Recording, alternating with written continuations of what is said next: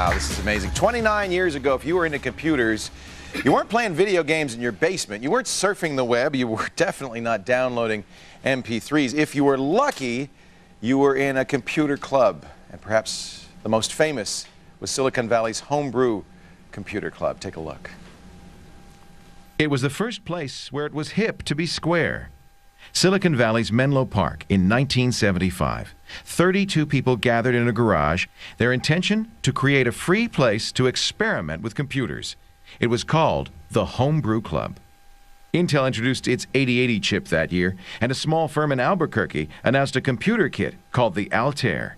It was a clunky and unfriendly machine, but the Homebrew Club saw the opportunity and the necessity to improve on the Altair. Members were engineers, machinists, physicians, and even ham radio enthusiasts. They were hobbyists who had little access to computers outside the club, but knew there was something amazing that would come out of these meetings. And they were right.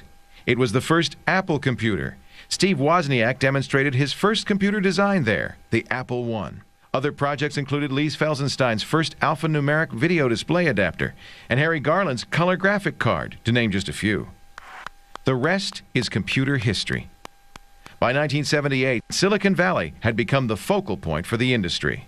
In a time before Bill Gates and Microsoft ruled the world, there was the Homebrew Club, the real activists and innovators who worked together to find a human purpose for the computer. Joining us in the studio, to me, this is what doing this show for the last 6 years has culminated in, has led up to. From the Homebrew Computer Club, on my far right, the designer of the Osborne 1, co-inventor of the Sol 20, the penny whistle modem, and moderator of the Homebrew Computer Club, Lee Felsenstein. Great to have you. Next to him, the man who founded what I just found out is the oldest surviving microcomputer manufacturer. So it might be on life support, but it's still surviving. Started in 1974. Krememco, of course, Harry Garland, creator of the Dazzler. Next to Harry, the founder of Processor Technology Corp., co-inventor of the Sol 20, Bob Marsh. Great to have you, Bob. On my left, a man who designed the Macintosh, Canon CAD, and author of Human Interface, the Human Interface, wonderful book, Jeff Raskin. It's great. We've had you on before. Great to have you back. Next to him, firmware designer for the Apple I and systems designer for the Apple II, Alan Baum. Alan, welcome. And a man who prefers to be known as the creator of the Bay Area's first dial-a-joke, but also co-founder of Apple Computers, Steve Wozniak. Harry just knocked me over because he brought in this cover. This was really what changed the world in 1975. Not just with you guys, but Steve Ballmer came running into his and Bill Gates' dorm room and said, look at this, you got to see this. I mean, this really galvanized people. This is, of course, the cover of the 1975 Popular Electronics, where the Altair was announced, the world's first microcomputer kit. It's hard for us to imagine now, 29 years later, what it was like in 1975. Do you remember your first meeting, Steve, and seeing this for the first time? Oh boy, it affected me so much. I had no idea what was going on when I went to the meeting. Alan, thank God, Alan invited me, told me it's a group of people interested in video terminals and stuff like that, and I've been working on such things, and when I arrived, here's a picture of a computer, and they had one on display, and I said, microcomputers, what are these things? I was kind of scared. What was the environment like before this? I mean, could you work with a computer? I mean, how could you have a computer? Well, you couldn't. You just couldn't. Who knows? You could be in the university. You have a big mainframe, and you'd go to the priesthood with your punch cards and say, please, sir, may I have some time? They'd gotten so big and complicated. I had dropped out of computers and was being a musician. As soon as I saw that cover, I said, computers are going to get interesting again, and ran out and got one. Well, for me, my first year in college, I told my dad, I'm going to have a computer. I'm going to have the 4K Nova computer someday. And he said, costs as much as a house. That's when I said, I'll live in an apartment. And it was really that day, the first day of the Homebrew Computer Club, that I realized, finally, I am going to have the computer I wanted. Wow. Harry, is this your copy of the Yes, it is. Yes, it is. So you, too, were affected that way? Oh, indeed, yes. Did you actually buy this on the newsstand? What happened? What was your... Well, at that time, I had been writing articles with Roger Mellon for Popular Electronics for a number of years. Right. So this was your magazine, and really. So that was my magazine, and we first discovered about this computer before it came out in Popular Electronics in the offices, the editorial offices of the magazine, because we were talking to them about another story. Right. And Les Sullivan, who was one of the key people, the technical editor of Popular Electronics, said, gosh, why don't you take and interface some of your stuff to this new Altair computer? Maybe it'll help it sell. I'm really worried about this thing. Did Ed Roberts bring it in? How did it get into the office there? So Les Sullivan actually had the Altair in his office in New York, and they were planning this big story. But it was a big risk for Popular Electronics. This was, a computer in a hobbyist magazine. This is, is this really going to make sense? And so he was interested in gathering some support and rallying some of his authors to support it. Lee, do you remember when you first saw this cover? Was this just as important to you? Yes, I believe that Bob Marsh showed it to me. This is the way I got magazines for free. But what did Bob say? Do you remember? Look at this. Yeah. It's really interesting because, if I said look at this now, to most people they go, yeah, huh, so. But for each and every one of you, it was a galvanizing experience to see this. Well, Bob said also, look at these pictures. It's clear this thing is a fake. You can't do that. And that meant that there was going to be a market for something. I mean, we all, I guess we were in this group because we knew and understood something's that people were going to want this. Something's happening. Well, you started it, you were one of the founders of the group. You moderated the club. From the fourth meeting on, yes. But I was on the first meeting. But Gordon French and Fred Moore deserve the credit. Called the meeting, okay. Yes. Okay. I should say the late Fred Moore. He died a few years ago. And what was their intent? What were they trying to do? I think that they believed they were going to hold some sort of hardware class, but then the Altair came along and changed everything. It changed from being a class to let's build one and play with one. Well, not so much build one. The club meeting happened because the first, I think, serial number 8. Three. Oh, first unit, the review unit for the People's Computer Company, which was the only sort of new computer hobbyist publication there was, or like an underground paper. It was sent out for that, so everybody who had any connection with that publication got to see it, and we all couldn't figure out what to do with it, and eventually it wound up in Gordon French's garage. With the club convened around it, 32 people. That was the first meeting at the garage. And were you all bowing down to it? Were you trying to? Was Steve trying to take it apart? What was going on in that? I was too scared to say anything. Really? That was learning. Were you kind of in awe of the other people there, or? I didn't think I'd come back because I really had been spending my time designing calculators at Hewlett Packard, and I'd gotten out of computers. So I took home a data sheet. They passed out a data sheet. This was give out information. That was the theme of the club. Started the first night. Took home a data sheet on a microprocessor and said, oh my gosh, this is like the computers I used to design in high school. So I was back in business. So was that kind of what everybody thought is let's make something of this? Let's do what? I mean, what were you going for? I put it into business immediately. You said this is a business. Well, I didn't see it that way. I said, hey, this is going to be fun, interesting. Let's see what. Built one, and met this stockbroker who was paying something like $10,000 a month for time sharing. And I said, if I could write that program that he's using on this little machine, I could buy this machine and sell it to him for a few months' rent and make a lot of money. Do you think, Alan, you guys were unique in seeing the potential of this? I mean, certainly the whole world didn't just jump up and say, hey, it's a computer. No, I think we looked at it as this is coming, this critical mass is here. Yeah. We can do this now. Yeah. We couldn't do this before. A few people could do it before, but mostly companies, and now people can do it. Meanwhile, IBM's saying the entire world market for computers is about 18, and we're not going to even get anywhere near this business, right? I mean, they didn't get it, right? It was a little bit later in history than that. Yeah. That was disruptive to their business model. So, to say the least. We're going to take a break. When we come back, I want to talk about each of your first meetings, and then some of the things that came out of this, like this, Harry's Dazzler board. This is the fun story. We'll talk more when the Screensavers continues. Stay right here.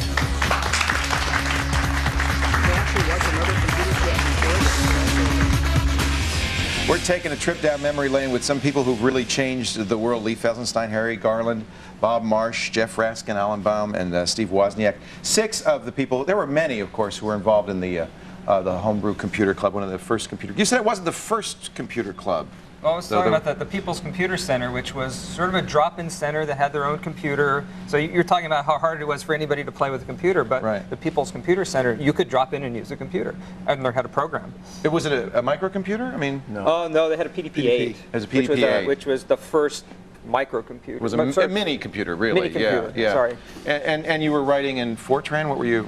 They were teaching Basic. Focal, Basic and Focal. Basic and the games Focal. are written in Basic. Yeah. Now on this Altair, you were programming it how? Binary. You're programming. That's the difference. You're flipping switches. Flipping switches. It's pretty painful. And what could it do? Anything? Besides flashlight? A computer's a computer. No I/O. We thought It could blink lights. It looks like an airplane cockpit, so it must be able to fly. we had our expectations raised by Steve Dompier, whom I wish could have been here. That's who got that one of those, the serial number 3. In fact, he drove to Albuquerque to get it. So he was programming the minimum it could do, which was to make a sorting program. Right? So you can sort some numbers. Right. You can only read the numbers out by looking at the lights. There's no paper tape. No. There's no terminal. There's no keyboard. Nothing connected to it. Nothing. Lights. But he had a weather radio, little radio sitting on top of it. He was a pilot too, so, and he was listening to the weather radio, and he's ran the program, and he could hear it go zip, zip, zip, zip, which was the loop of the program getting shorter and shorter as it did the. And it's coming out as RF, coming into the radio. It's coming out as noise that gets into the radio and comes out as music. He did a music program in 30 hours. No. He brought it to the third meeting of the Homebrew Club, didn't tell anybody what was going to happen, set us up, pushed the button, and it started playing The Fool on the Hill, which was the first bit of sheet music you could find. And after that, it went into Daisy Daisy, which for those of us who know, was the first song ever sung by a computer anywhere in 1960 by Max Matthews. Yeah, and then HAL 9000 sang it a little later on. That was what I was referring to, yes. Right. So that just opened our eyes. It's like, yes, we can actually do stuff that nobody would even dream of doing, because of course you get chased out if you tried to use a real computer for this. He did it by flipping, so he must have had blisters on his fingers. I mean, He had to do it over. The power failed, and he had to do it again. The power failed when he first put it in, and then he had to re-enter everything. There's no memory. You don't turn the thing off because you're going to have to start over? No flash. Well, you have to realize there wasn't much memory, so there wasn't that much you could toggle in the beginning. That's right. It was 256 bytes. Yeah. 256 bytes. So that's not all. Each switch is a bit, so that's not a whole lot of switching. And now you can have a gigabyte in this. In that. In a little thumb drive. Yeah. Yeah, I know. Woz walks around with 2 gigabyte thumb drive hanging around his neck with all his software on it. Does it? But what's interesting is you guys still this is primitive. This is really primitive, even compared with the mini computers of the day. But you still saw something in there. Was it that it was on your desktop? That it was personal? What was it? Yeah, I had the experience. In fact, I had the machine that you wanted. I had it because of my university connections. I had a Data General Nova in the back of my truck. I used to Wait a drive minute. around. You had a Nova in the back of your truck? Yeah. It's too bad you didn't have a Nova. You could have a Nova in the back of your Nova. And so I knew what it meant to have a little computer that you could take wherever you wanted, have it on your desk, wheel it. I hate to wheel it into the. Why did you drive around with a Nova in the back of your truck? Because it was there. And it was this funny. You go into a restaurant and you'd wheel in this. No! This computer. You'd come in with your computer. You come with your computer. You'd set up the computer alongside the table. You put the terminal on the table, and you could work while you're eating at the restaurant. We do it today, but now we do it with laptops. Of course. As soon as I saw this, I said, hey, now I can actually own one. I don't have to use universities. Right. Even though it was considerably primitive. Did you immediately start saying, what more? We got to put a video display in this. Oh, absolutely. I mean, you got to put a terminal in there. Tell me about the first video display card. Was that yours, Lee? Or? Well, we have to break it up. Harry's was first with the video graphics card, the one you're holding. This is the Dazzler. The Dazzler. Now, is this S100? This predates S100? That is S100. This is S100. Okay, so that's the original bus. Yeah, right. We looked at what we could find in the documentation. Then finally we looked at the actual thing, the Altair, and we saw empty sockets. Right. And that was the future. Right. And Bob immediately started a company in his mind and to fill those processor sockets. technology, yeah. Altair made the grave mistake of including a manual with all the schematics. Oh my! Altair computer, and so it was a relatively trivial task to design equipment to run on there. Well, it's called the Altair bus before it was the S100. But in a way, it was Harry and I who invented the term S100. Oh, really? Yep. Yeah, so Kromemko, of course, we had a bit too much to drink at a trade show in Atlantic City, and we decided on the airplane going there. Oh, is there 100 pins on here? Is that why it's there's 100 pins on there. 100 pins on there. What's the S stand for? Standard. Standard. I wanted to call it the Century Bus, but he figured that it would be better if it was a really dull name. It would take off better. Yeah, you're right. Yeah, it's S100. I like that very much. That's very good. Yeah. So Bob and I had rented a garage, actually before this happened, and Bob was casting around for something to build. I was just being a design consultant. Suddenly there were things to design. Yeah. And it started out with a memory board, a ROM board, and just a serial parallel interface. But I had published a little mimeographed specification for what I called the Tom Swift terminal. Oh, yeah. Or a convivial cybernetic device, where I basically set down in specification form what a modular, bus-oriented personal computer could look like. I never built it. And in effect did the thinking about how do you couple video to this economically to get text out. And that set me up so that Bob, not too much later, said, we will pay you to design the Tom Swift terminal if you design it our way. And I did. And that became the Video Display Module VDM1. And that was 64 characters per line, 16 lines. The screen flashed whenever you used it because the memory was so slow. But that basically was copied and improved by Radio Shack for the TRS-80, and it went on to become more or less the standard architecture of text display. You said an interesting thing. He published the schematics. I mean, that was kind of, it was very open, and that was the spirit at the time, was a spirit of sharing, of openness. We'll show you how to do it. You do some stuff. Not everybody was thrilled about that. In fact, we're going to come back in just a bit and talk about a visit from a young man who was very unhappy, in fact, about the openness of the Homebrew Computer Club. We'll talk about that, a young man who went on to some big things when the Screensavers continue. Stay right here.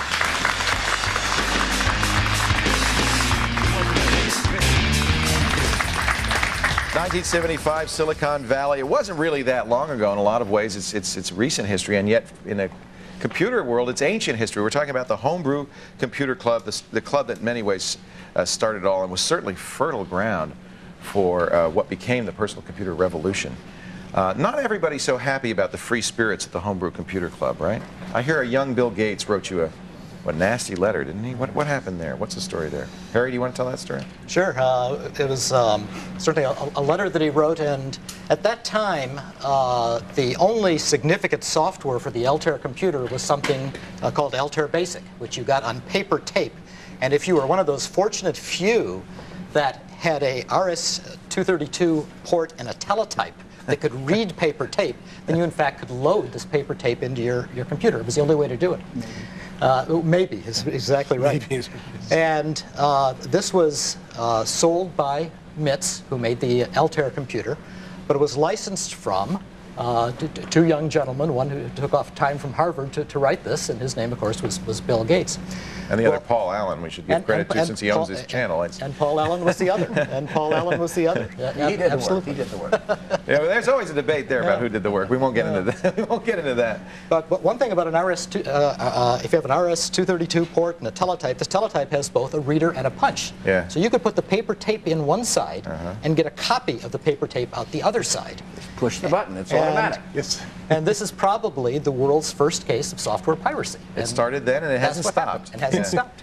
Did he come to the club, actually? Yes. Yeah, he came, and he made a presentation, very impassioned, and it was really with a lot of foresight. He saw that if this were going to continue, where copies were made and the software manufacturer, the people who put the intellectual property into the software, didn't get the resources, there would be no more software. Yeah. So he made an impassioned plea to stop the copying of software. But it was also part of what the revolution was all about, because once things are bits, it's pretty darn hard to hold on to them.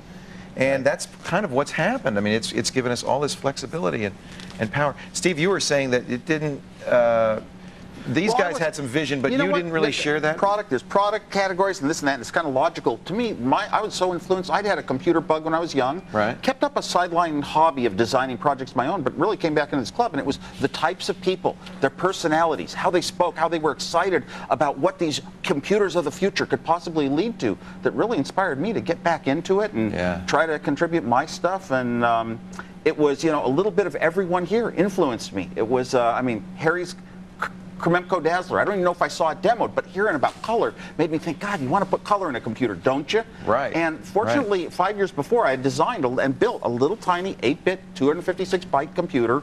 So I've been through the switches and lights, and you know what? Wanted to do something like more human, like our calculators at Hewlett-Packard. And the keyboard was really a key start, and luckily I'd come in with a video terminal with a human keyboard. And I said, skip that airplane cockpit stuff. Right. And then Lee and Bob came out with the processor technology Sol after the Apple I, right. a keyboard-based computer. Right. And that was the paradigm that continued. And then the Apple II came. And so you just kind of ping-ponged off each other, standing on each other's shoulders, and this good idea, that good idea. It was like clicking into what this computer for people should finally look like was all starting right there in that club. Did at any point spin off where people start saying, hey, maybe there's some money in this, I'm going to hold on and not give this stuff away? Well, besides Bill Gates. Not me, the Apple I came down to every meeting, and I thought, this is a club, everybody's talking sharing. We're passing out, I would write software, I wouldn't copyright it or something, just put it in the club newsletter. I would design the Apple I, passed out schematics so people could build their own cheaply. There's an Apple I in the wooden case.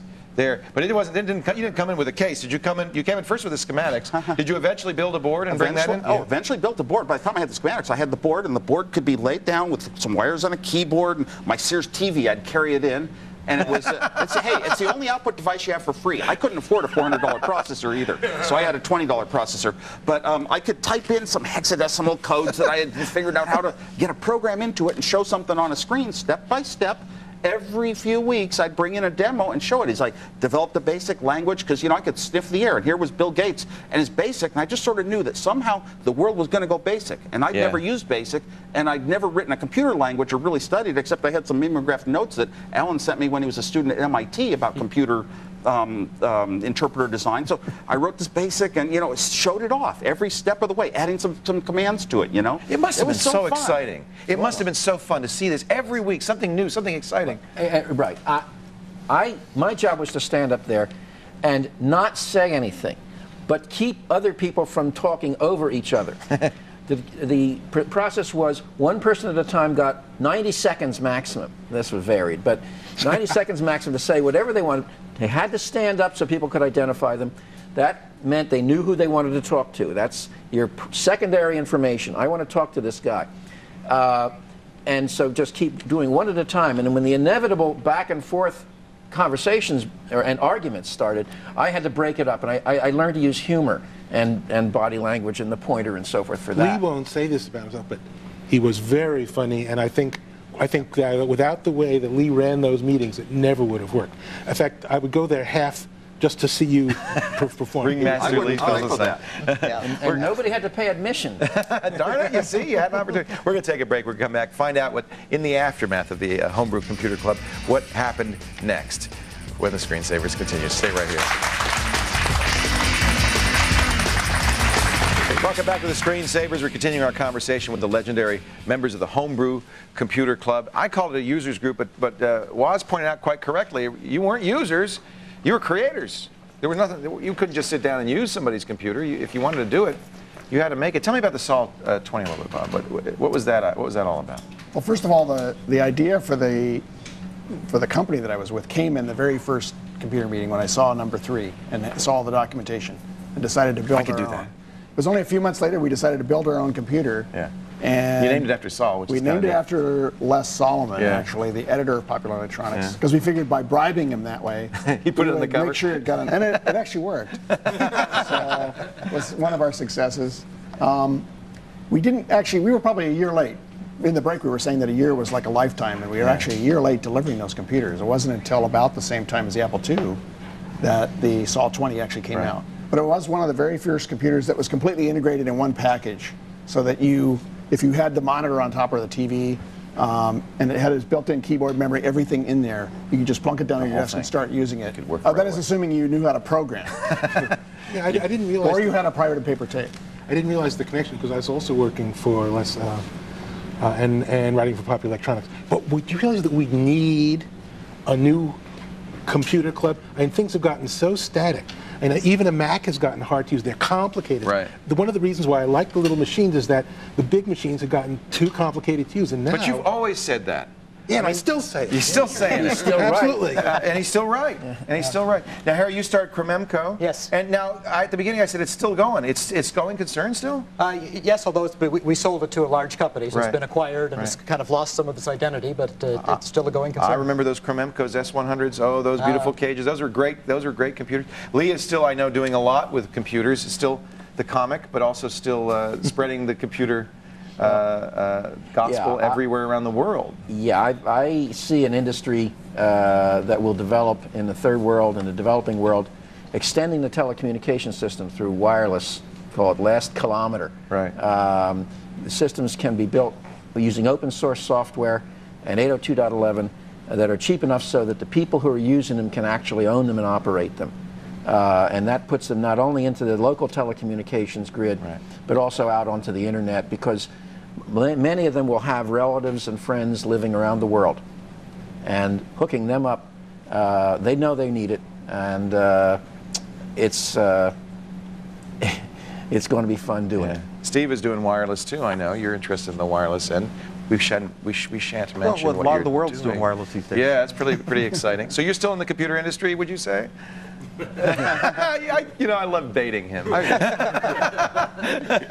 wouldn't say it. I'm in. There's other industries related. So after the Apple I, the Apple II, and of course the world changed. I mean, that really kind of commercialized the thing and took off like crazy.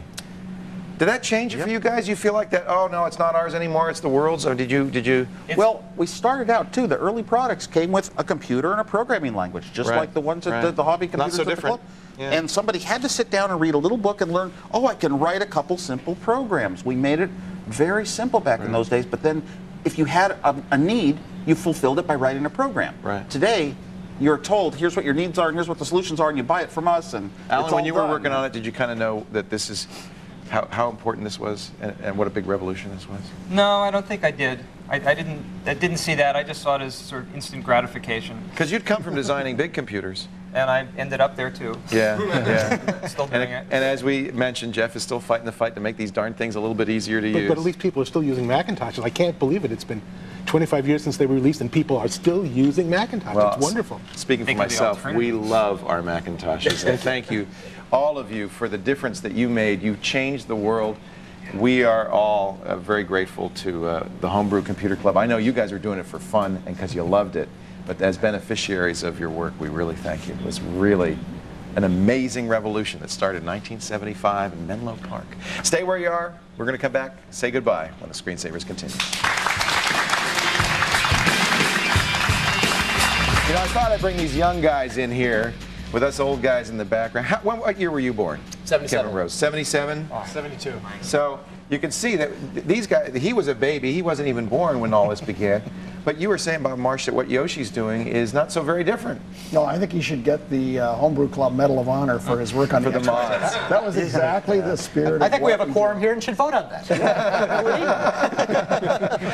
I can't do the same as Lee, though, I have to say. I'll propose him for the Strip Phillips Screw Award for finding a use for something previously thought useless. Now, that's what I The propose. Strip Phillips Screw Award.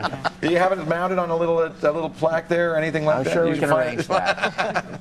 Well, Talking about 70s, and it was in 1966 that I built my first graphic input device. wow.